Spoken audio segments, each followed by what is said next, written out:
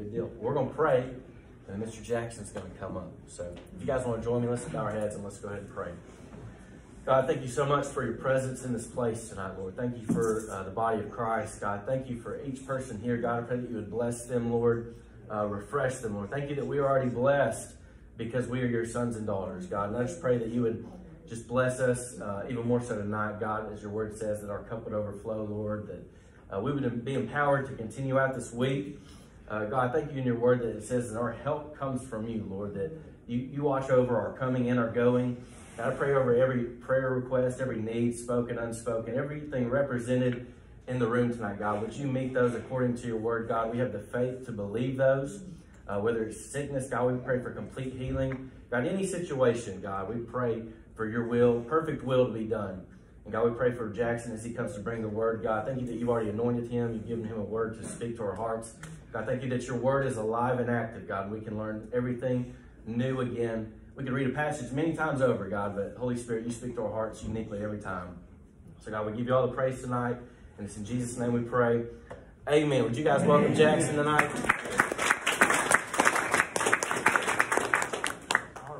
Thank you all for being here. I'm thankful to be here. I'm glad that y'all are willing to listen to a young man like myself. But what I want to talk about tonight is just having and living a lifestyle of gratitude. And so I want to start off by telling you about something that's recently happened in my life that was pretty incredible, how the Lord really provided.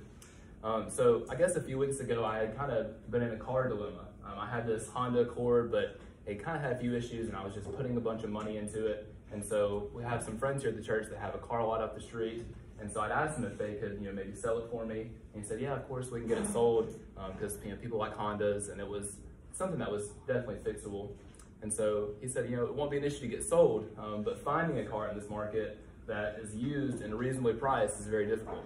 And so that was kind of my struggle, trying to find a vehicle. But Robert Spivey, he was going to help me out. He was going to make sure that we were able to sell the car and put that money into another one. But there was still going to be some more for me to pay. I was probably going to have to come out of pocket some, probably still going to have to finance. And that created a little bit of nervousness in my life. And so a few things happened in between that. But between cars, I was using my grandmother's vehicle. It was this old 4Runner.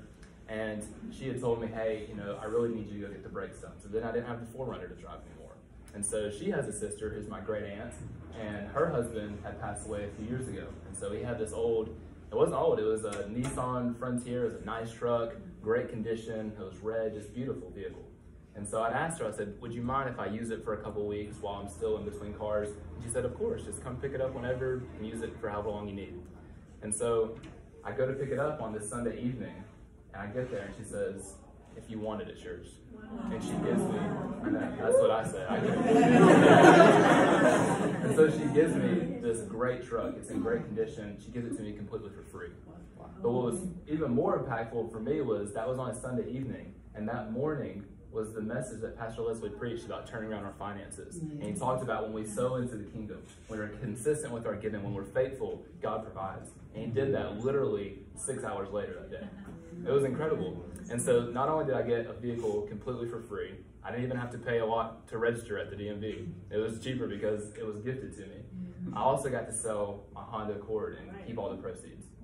So God just completely blessed me. And I'm thankful that there were people in my life, right, that guided me and told me, Jackson, you have to prioritize a lifestyle of giving.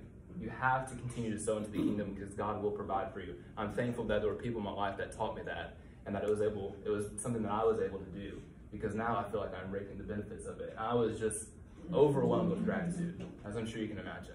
So I was telling everyone about this. I was telling them about this incredible thing that happened in my life, and I told all my family members, all my friends, and there were some people that I work with at Publix, and I was telling them about it. And there's this one gentleman that comes in all the time. His name is Mr. Peter. He's an older guy, but he's very business-minded, but a very generous person. And he's someone that I know is just consistent with their giving. He's just someone that I really admire in that aspect. And I told him about this thing that happened. I said, Peter, I am just so overwhelmed with gratitude. And he looks at me and he says, isn't it such a great way to live? And it hit me right in the chest. I got so convicted because here I am, just overwhelmed with gratitude, like I said, in this moment, because God had provided this vehicle. But the truth is, throughout my entire life, God has provided so much more than a truck. He's provided so much more than the sale of a vehicle. He has given me so much more in Christ. We need to live a lifestyle of gratitude, not just in these moments. And so that's what I want to talk about first today. I think no better season. With Thanksgiving coming up, this is a time for us to remind ourselves of everything we have to be thankful for. But what I first want to talk about today is living with gratitude despite circumstance. See, I think it's easy to have gratitude in a moment where God really blesses us, or when God really provides, or maybe we get a new job, or maybe we get a new opportunity. But what about when things aren't going well? What about when there's adversity and we feel like the walls are caving in and there's pressure on us? What does it mean to have gratitude in those moments? And so I think there's so many different examples throughout the scripture of people that had gratitude in times where it doesn't really make sense to have gratitude. And me and Pastor Leslie were talking today, and he was sharing with me about a few messages he was planning on preaching at this revival he's going to, and he was telling me about the story of Job and just reminding me about how in the midst of everything he was going through, he was still thanking God for what he had. Because there was a time where his kids had been killed, he didn't have any more farm animals, but he was still thanking God for his wife. And he had this sense of gratefulness despite what he was going through. And I also think of Daniel. In Daniel 6, we all know the story of Daniel and the lion's den. It's one we've been taught from a young age. And I even heard some people over here talking about Daniel earlier in new series. I think that's confirmation right there. Amen. But we see in Daniel 6 that Daniel, he was a high official in Darius' kingdom. And so this scripture says in chapter 6, verse 3, "Then this Daniel became distinguished above all the other high officials because an excellent spirit was in him." I think that's so great. He had an excellent spirit that was in him. And because of that, he was exalted higher because he had the Spirit of God. And so we see Daniel, he has this high ranking, but there were a lot of other people that were officials as well that got jealous. And so they were conspiring of how they could come against Daniel. And they couldn't figure out anything that they could bring against him because he was blameless. He didn't have any fault. And so eventually they say that if we can find some way to come against him because of his God. So they come to the king and they tell him that he needs to create this ordinance, he needs to create this law. And they said that whoever makes any petition to God or any man for 30 days, except to you, O king, shall be cast into the den of lions. And so Daniel heard about this. It says in verse 10, "When Daniel knew that the document had been signed, he went to his house where the windows in his upper chamber opened toward Jerusalem. He got down on his knees 3 times a day and prayed and gave thanks before his God as he had done previously." And see, Daniel was someone that throughout his life he had prioritized getting before God, having that intimacy with him, and telling God how thankful he was. But what's so crazy to me is when he knows that this document has been signed, he knows he's getting set up, he still doesn't waver. He still continues to go into his chambers and pray before his God. And I think that's the type of lifestyle we need to live. That despite what we're going through, we can have thanksgiving before God. Because the truth is we serve a powerful and mighty God that is worthy of our thanksgiving despite what's going on here. Because this world, this life, it's so short. When we think about the life of eternity, right? Our time here on earth is just a fraction of it. Because after the 70, 80, 90 years, if the Lord tarries, it's forever and ever and ever. And I think we get so dwelt up with whatever's happening here. It's like we can't let this consume our mind. We need to be thankful that we have treasures up in heaven that are going to last eternity. Amen. I think another thing we need to be grateful for is that we serve a God that, despite what we're going through, right, he can turn a situation around. I love the story of Joseph. He's one of my favorite characters in the Bible. And we see Joseph, he was his father's favorite son, and so this created some jealousy between him and his brothers. And so he's betrayed by his own family. He's sold into slavery. He's then accused of rape and thrown into prison. And then somehow he becomes the second most powerful person in Egypt. And at the end of this, his family, they come back to him because there's a famine in the land. And in Genesis 50:20, this is one of my favorite scriptures. He looks at his family and he says, "You meant evil against me, but God meant it for good, to bring about the saving of many lives on this day." We serve a God that no matter what we're going through, he can turn it around. We serve a God that he can bring the best out of the worst. And that's why we should be grateful. That's why we need to have enough faith to have gratitude in every circumstance. Another story I think about is Paul and Silas. And so we see in Acts 16 that they're going through the city, and Paul cast this demon out of this woman, and she was someone that she did fortune telling, right? And so the people that were over her, they no longer could make a profit off of her. So eventually they're thrown into the streets. And then in Acts 16, it says, the crowd joined in attacking them, and the magistrates tore the garments off them and gave orders to beat them with rods. And when they had inflicted many blows upon them, they threw them into prison. And so they've been thrown into prison. These terrible things have happened to them. They've been persecuted unrightfully. And then it says in verse 25, about midnight, Paul and Silas were praying and singing hymns to God, and the prisoners were listening to them. Here again we see that despite what we're going through, we have people that had an attitude and a mindset of gratitude. And that is the way that we need to live. And then another scripture for you. I'm trying to pack it just full of scripture because why not? 1 Thessalonians 5:16 through 18. And we know this verse. It says, rejoice always, pray without ceasing. But then after this, it says, give thanks in all circumstances. So if all those other stories are not more of a reason to do this, it's plain in the scripture here to give thanks despite what we're going through. And it says, for this is the will of God in Christ Jesus for you. And then even verse 19, this is a little bit off topic, but it says, and do not quench the Spirit. When we have the Holy Spirit in us, I believe that it promotes this mindset of gratitude. And I also think another way that we can live with gratitude is by prioritizing intimacy with God. You see, so many of us, we think that if we don't, that we're going to spend time with God in heaven, even though we didn't spend time with him here. I think we need to make it something consistent, that we're pursuing God, that we're pursuing a relationship with him. And the thing is, when we know God, when we know how good he is, how could we not be thankful? So I think when we spend that time alone, when we get in the prayer closet, when we just appreciate everything that God has provided, that's when we realize everything that we have to be grateful for. And so that's kind of what I want to talk about now, is the fact that we have been given so much in Christ. We have every good and perfect gift from our Father. So how could we not be grateful? So I think so many people say that, if God would just provide in this area, if he would just give me this, then I could achieve my purpose. And then I'd have enough to be grateful for. But we see in Ephesians 1, verse 3, it says, blessed be the God and Father of our Lord Jesus Christ, who has blessed us in Christ with every spiritual blessing in the heavenly places. He has given us every single spiritual blessing that we already need. There's nothing else we need from Christ. Even if he did nothing else, he has already done more than enough. He's given us every blessing that we need.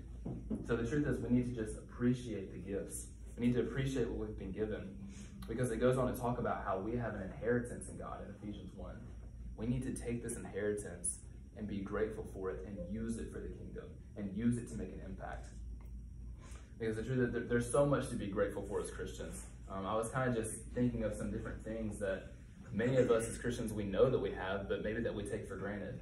One of them being, we have salvation, we have eternity in heaven, that we don't have to go to the other place, right? That's something to be grateful for. Another thing is we have the remission of sins. I don't know about y'all, but I have messed up so many times in my short 18 years, but we're completely free of that.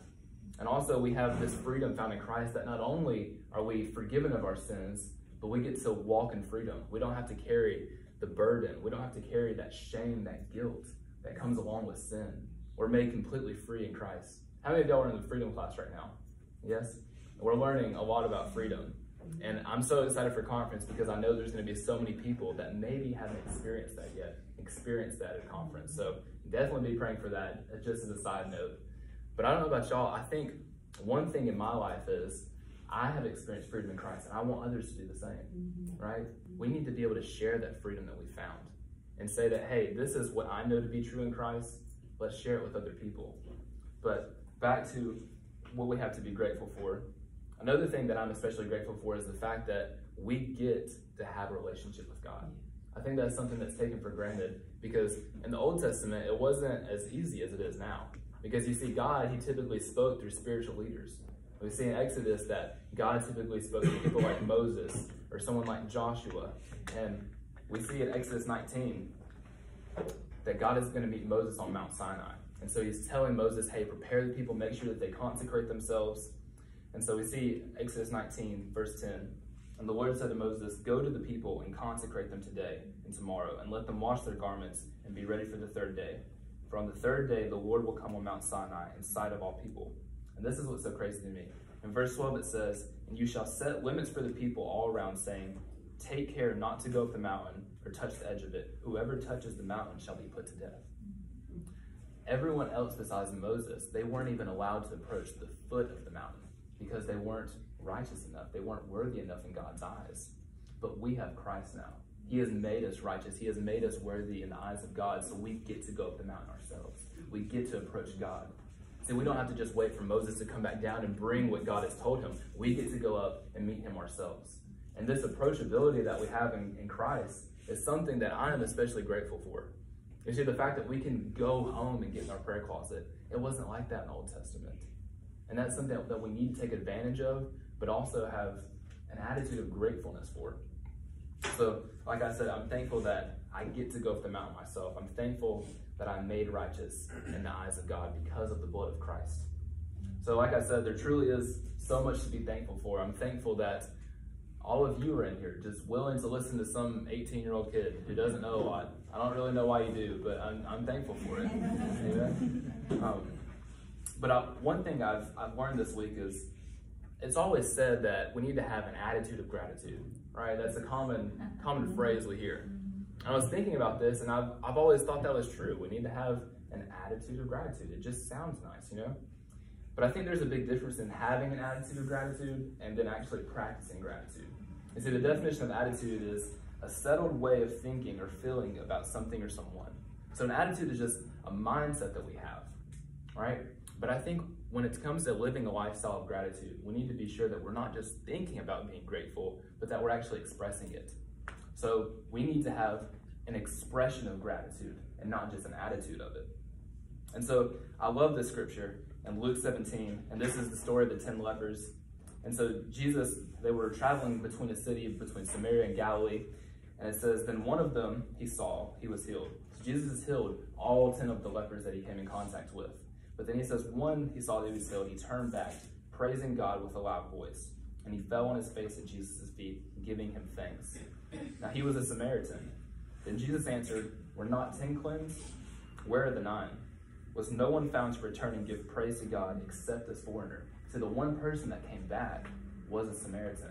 And Jesus being a Jew, that speaks to even more the volume, the gratitude that it took for this man to approach the Jews, the king of the Jews.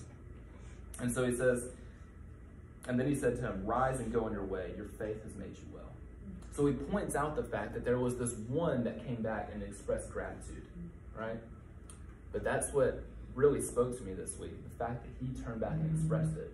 You see, the other 9, I'm sure that they were probably thankful too. I'm sure that they were probably grateful that they had been cleansed, that their bodies were healed, and that they weren't just outcasts in their lives anymore. Because you see, people with lepers in the biblical days, it was terrible. I mean, you were just banished away. It's unthinkable. We think COVID was bad because we were locked up. These people were completely shunned. They were the pariahs of their culture.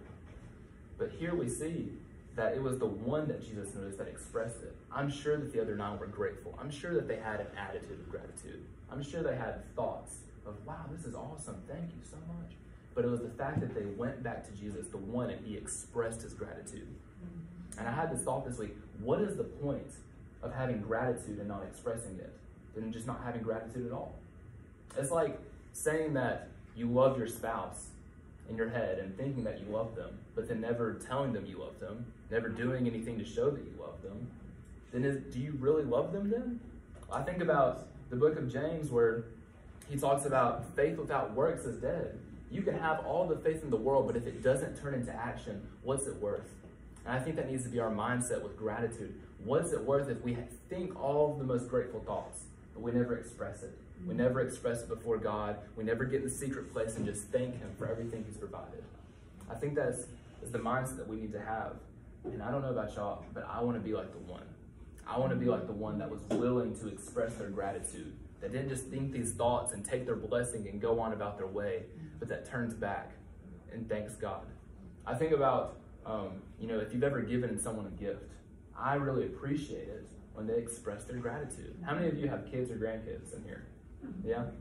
So say, do you have multiple kids or grandkids? Raise your hand again. Okay. Do they all express gratitude the exact same way? No. I think there's probably some that express more gratitude. There's probably some that you give a gift to on Christmas and they say, oh, thank you. And then there's that one kid that just goes insane. He expresses his gratitude. Like my little brother, his birthday was a few weeks ago, and me and Chloe had got him a few little things, just like put a bag together, and he gets to his basketball cards and he just goes insane. Like absolutely insane. He said, thank you so much. And he came up and he hugged both of our necks, and that made me feel so good because he expressed his gratitude. He didn't just think in his head, oh my goodness, I'm so thankful Jackson got this for me. No, he came up and he expressed it. And so I think about when we're giving gifts, I appreciate it when someone shows that they're thankful. And I think God feels the same way, right? I think he loves it when we appreciate everything he's given us. And I think a lot of times it just takes us asking God, remind me of what you've given me. That's one thing I did this week. I said, God, just remind me. Remind me of everything you provided, because I can't remember it all. I can never thank God enough. But what I can do is say, God, just bring those things to my mind. Help me renew my mind in you, Lord. So, like I said, let's not just have gratitude and think it in our heads, but let's make sure that we're expressing it too. I think also we need to make sure that we're having gratitude with people in our lives. Not just God. We need to make sure that the people that are closest to us are getting our appreciation as well. I think so often we take people for granted, right? Or sometimes it's the closest people in our lives. And I was thinking this week, like I said, just everything that I have to be grateful for. And I was reminded of, a few years ago, before I came to this church, I actually grew up in Church of the Highlands. So I went to Highlands for 10 years from the age of 5 until about 15, and then COVID hit, and we didn't go then. But even before COVID hit, my dad had expressed some feelings that he was thinking about moving our family elsewhere, and I was completely against it. I just was, because I had been established there, I had friends, I was very involved in these things called city groups. Those were the first places that I got to speak and just share my heart with other students, and I really thought that that was going to be my path into ministry. I knew that I was called, and I thought, I'm going to stick with this and go into Highlands College and do all these things. And so when my dad talked about leaving Church of the Highlands, I was completely against it. And I think that they still do a lot of things great, but for whatever reason, the Holy Spirit impressed on my father that we should be elsewhere. And so I really had to have this understanding that God isn't going to speak to me about what's best for our family. He's going to speak to my father. He's going to speak to my dad because he's the head of my household. And I'm so thankful that I did realize that, because we ended up coming here after COVID, and it has been so much better for me, especially going to ministry, because although I think Highlands does a lot of things great, I never would have been able to meet my pastor. I never would have been able to be discipled and build relationships with people like the great Pastor Austin back here,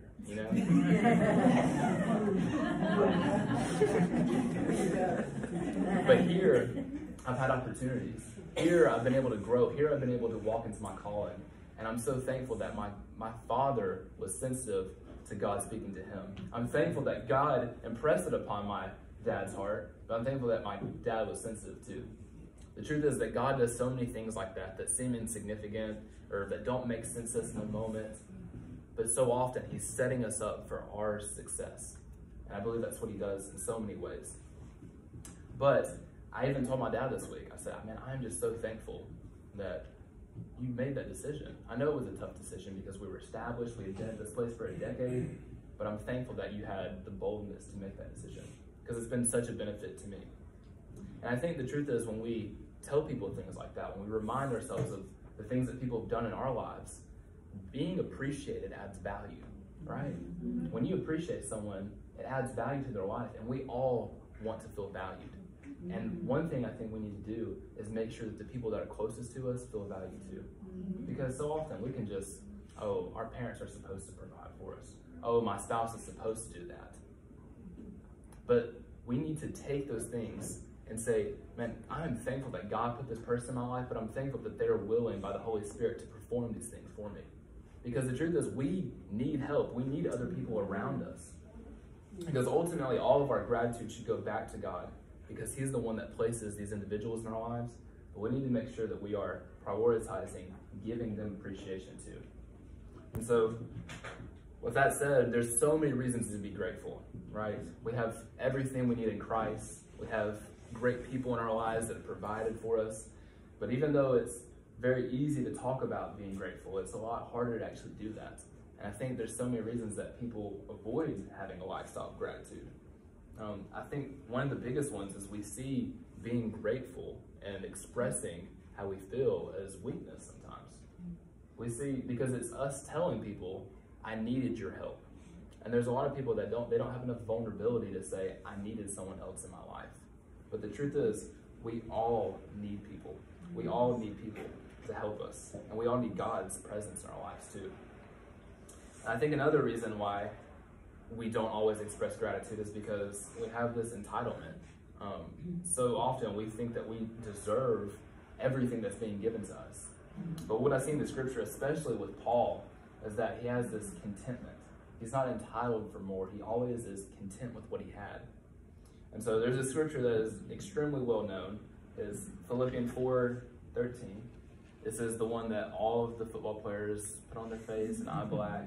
All of the athletes say they're going to use the scripture to go and make 100 tackles. But verse 12, right before this, right before Paul says, I can do all things through Christ who strengthens me. He says in verse 12, I know how to be brought low. I know how to abound. In any and every circumstance, I have learned the secret of facing plenty and hunger, abundance and need.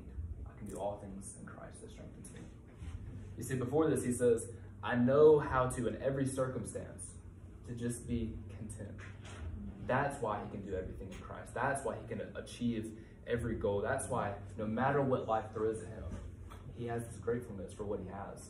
Whether he has plenty or whether he has little, whether he's hunger or whether he's not. He has this contentment, and I think that's what a lot of us need to have in our lives. Because so often we think that we deserve everything. We just need more. We live in a society, in a world that tells us to consistently just get more, right? It's always about just being more successful, getting more money, having more followers, having the nicest car. But I think there's a lot to be said for just being content with what we have and grateful. I don't know about y'all, but I think some of the most joyful and happy people in life are the ones that are the most content.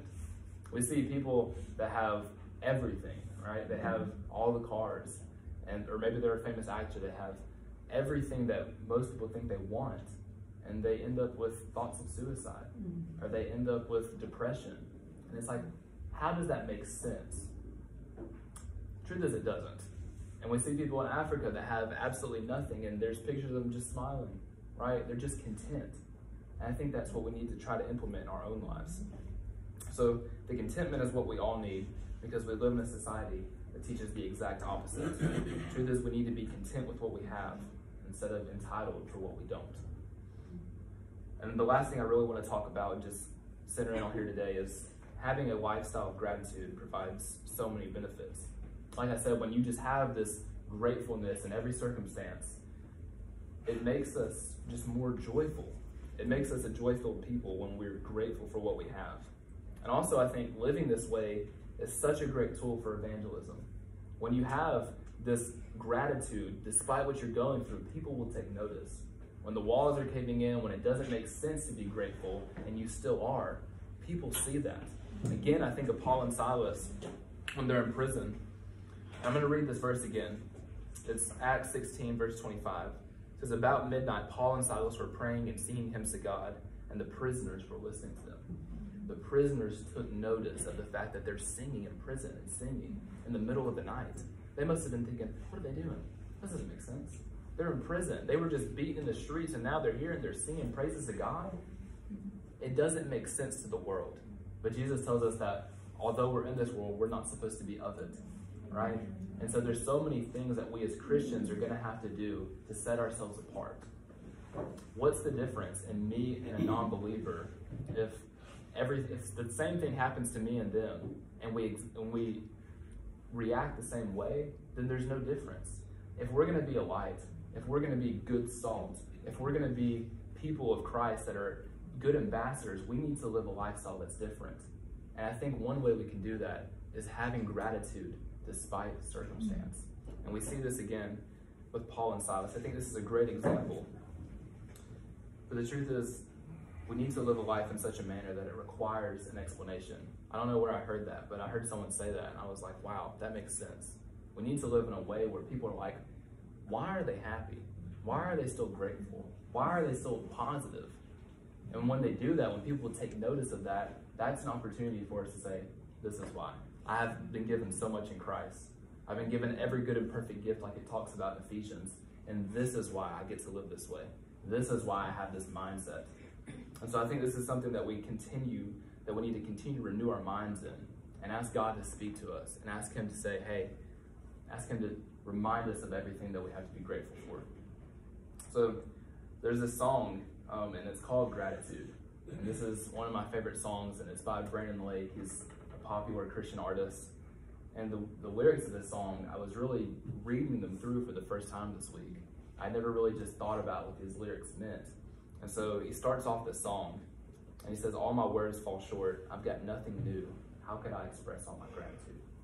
So he takes notice of the fact that there's been so much given to us. There's no way we could truly express all of it. There's no way that I could, in my entire lifetime, give God enough gratitude that he deserves. But then he goes on and says, so I throw up my hands and praise you again and again. That's his response. There's no way that I could actually give you the gratitude that I deserve, but I throw up my hands. Nonetheless, I give you praise again and again. I kneel before you and give you my gratitude. That's the mindset that all of us need to have. That even though we can never give God enough, we would commit to praising him and thanking him again and again and again. So just to close here, I want to kind of summarize everything. Living a lifestyle of gratitude is something that's not easy, right? There's a lot of things that are heart struggles, that are heart blockages that I think keep us from living with gratitude. One thing we've talked about in freedom is the heart blockages. And I think when we have these heart blockages, one of the biggest ones being rejection. That was the big one for me. It's impossible to live gratitude when we're centered in on our problems. And I think if we can pursue intimacy with God and realize how good he is and realize the gifts he's given us, then we get free from those blockages and we can instead be appreciating him and just thankful for the joy that he puts in our lives through the gifts he's given us. So like I said, we live a lifestyle of gratitude despite what we're going through. Just like Paul, just like Joseph in the Bible, just like Daniel, just like Job, we need to prioritize thanking him despite what is happening presently. And then also, we have to understand that there is so much to be grateful for. We've been given every good and perfect gift, so why not express our gratitude? And then also, it's not just about having an attitude of gratitude, it's about expressing it as well. What's it worth if we have all the gratitude in the world, but we never tell anybody? We never tell God and thank him. And then also, we need to make sure that we're prioritizing thanking people in our lives and expressing our gratitude for them as well. And then we need to take hold of the blockages that we have in our hearts that keep us from having gratitude. And then we also need to just appreciate and accept the benefits of living this way. Amen? All right. Well, I'm going to close in prayer real quick, and Pastor Ross will come up, I guess, give us a few announcements, and we'll be dismissed. So Heavenly Father, I thank you again for this opportunity just to come before your people today and share what I believe you've spoken to my heart. Lord, I pray that it was beneficial tonight. And God, I ask that you would just encourage and lead us each to live a lifestyle that is defined by gratitude. God, I pray that, Lord, you would show us what you have given us, Lord, and help us to live a lifestyle that is thanking you in every circumstance. Lord, I pray that we would model what Paul and Silas did in the prison, Lord, that despite what we're going through, Lord, that we could just praise you and give you thanks above everything else. Lord, I pray that as we do this, Lord, that it would bring life change in our lives. Or that no matter what the world throws at us, or that we could live for you. We thank you. In Jesus' name we pray. Amen. Amen. Go ahead, Jackson.